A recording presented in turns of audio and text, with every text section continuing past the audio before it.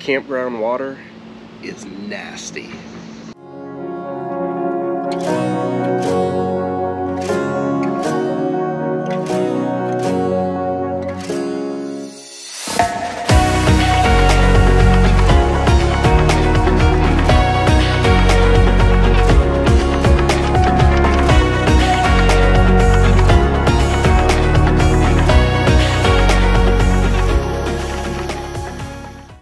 And the inline water filters that you get from camping stores go from downright bad to okay for weekend trips. But if you're like me and you like really good quality water when you're camping, or like us living in our RV, I'm going to show you a really easy and relatively cheap way to build a solid water filter.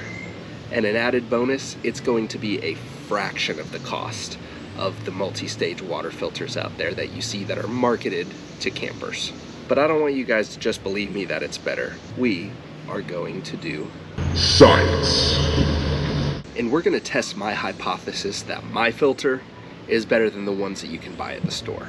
We're gonna perform 2 different tests. Test number 1, water quality. Obviously the most important one. Test 2, flow rate.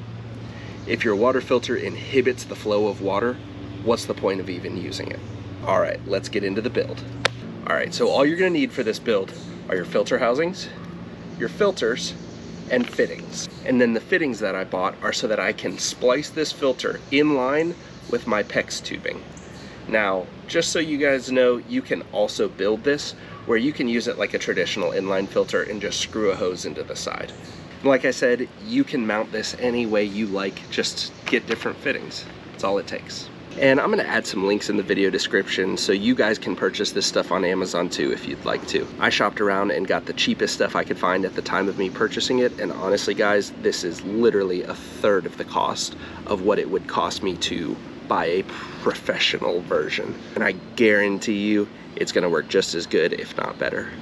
But before I get into the build, I'm gonna tell you a little bit about the pieces that I got.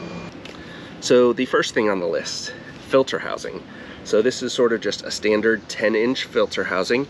You can buy 10-inch filters online on Amazon. You can buy them at Home Depot, Walmart. That's why I decided to go with this. It's not a proprietary filter size, so it's gonna be available. This one's got one of the little purge valves. So I bought 3 of these. So next, we've got our sediment filters. This is gonna be your first filter in line. So everything's going to kind of come in contact with these, and these are probably gonna wear out faster than your other filters. These are 20 micron filters. So just to kind of put that in perspective, a lot of your cheap inline filter housings are 20 micron filters. And this is our first line of defense. And they came in a pack of 4, and it was really cheap. Next, we've got our 5 micron filter. So this is our first carbon filter. So what this is gonna do is it's gonna filter particles down to 5 microns, but that carbon filter is also gonna help improve the taste some. And then last, we've got our 1 micron filter. So this is going to filter down to that tiny little, I don't even know how tiny 1 micron is, to be honest. I just know it's very, very small. This is a solid block of carbon, so it's gonna also make the water taste a little bit better as well. Next, we've got our little connection fittings. So these are 3/4 inch NPT to 3/4 inch NPT, both male. That way you can screw your filter housings together. Last, we've got our 3/4 inch NPT to our 1/2 inch PEX fittings. So this is where I'm gonna directly splice into my RV's plumbing system, and then that way my filter is permanently mounted. Step 1, you're gonna need 2 filter housings and your male-to-male pipe fitting.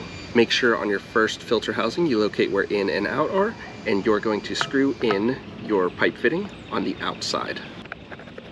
You're then going to take your next filter housing and screw in the inside to the outside. Tighten it down nice and tight. Now you're going to rinse and repeat with the last filter housing. So screw your pipe thread into the out.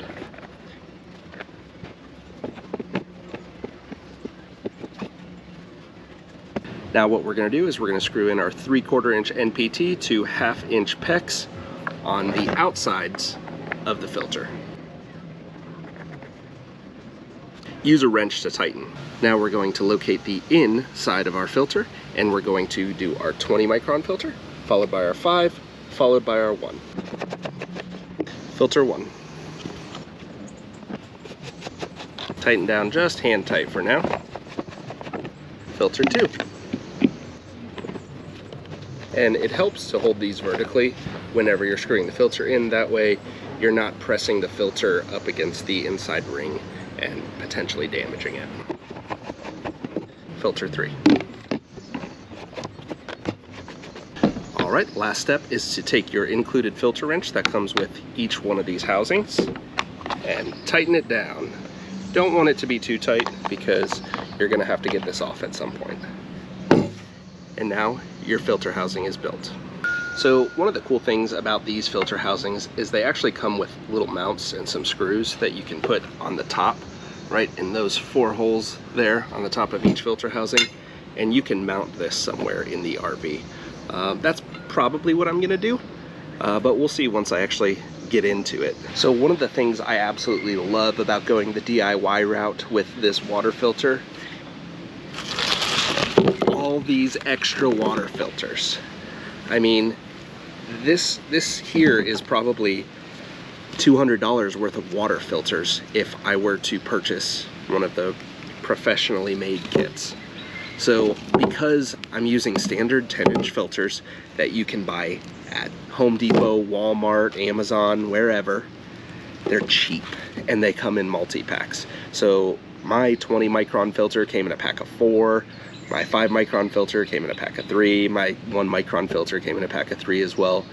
And those individual packs were cheaper than if I were to buy one filter from one of these companies that are proprietary. So using these 10-inch filters really has its benefit. So now that you guys have seen me build it, let's go ahead and skip to another day where I can actually test all of these filters. Because I don't have my test kit in yet, and I got way too excited and wanted to do this video prematurely. But that's okay, we're still gonna get to science.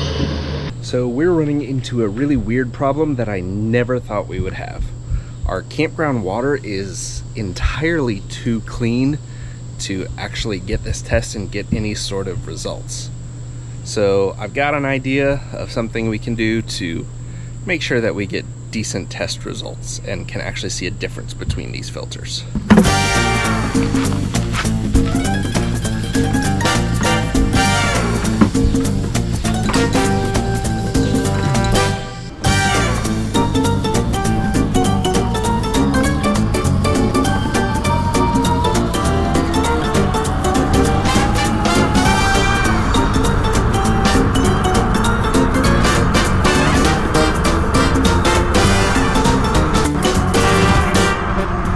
Sees me doing this, they're probably gonna think I've fallen off the wagon, but that's okay.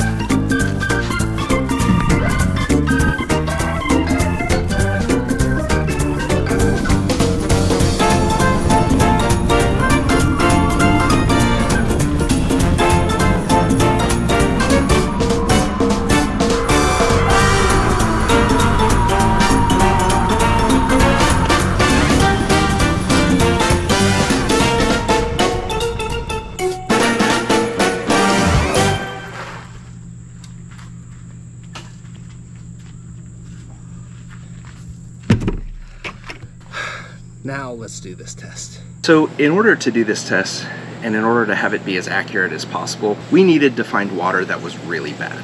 The crazy thing is we went to 4 different campgrounds in completely different areas of the state, and I couldn't find bad water. And I know to most people that sounds like a really good thing, but to me, it got me thinking about how good we really have it. And I know not all campgrounds throughout the United States all have fantastic water, and maybe I've just gotten really lucky, but it just made me think about access to clean water and how that really isn't a major issue for us. So after thinking about it for a while, we wanted to take this opportunity to use our small platform to make a little bit of a difference in the world. So there are 771 million people around the world who do not have access to safe water. And right here in this video, we're talking about making safe water as clean as we possibly can so it tastes as good as it can, right? But there are 771 million people that don't have access to safe drinking water at all. So starting today, we are doing a fundraiser for the next 90 days for a charity called water.org. This is a very transparent and effective charity, so I definitely feel safe putting ourselves out there as someone who wants to support this charity. Our goal over the next 90 days is to fundraise $1,000 for this charity so that we can actually give to people who are not quite as fortunate as we are. And I hope it goes without saying that obviously we don't see a dime of this money. It all goes through the water.org website, but you know how the internet is, so I feel like we need to put this disclaimer out there. But I hope you all will join us and donate to this cause to help give people who don't have safe drinking water, safe drinking water. So during editing, I realized this video was going to be like 25 minutes long, which is way longer than I ever intended it to be, but there's a lot of information in it. So I decided to split it up into 2 videos, and I'm not going to make you guys wait for video number 2. I'm going to release it tomorrow. So you're going to see this video released today, and then part 2 will be released tomorrow because it's just entirely too long for one video. So thank you guys for watching. I'll see you tomorrow.